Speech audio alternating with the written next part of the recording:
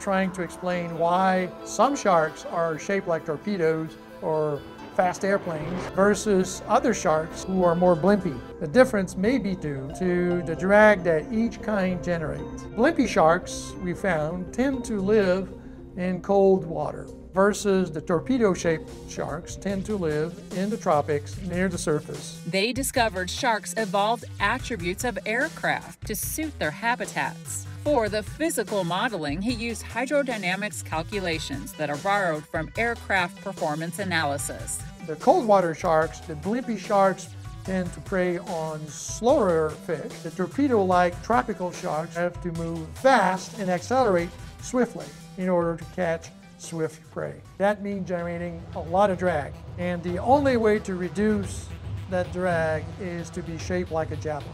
If you were to do this shaped like a football or a blimp, it will cost you a lot more energy.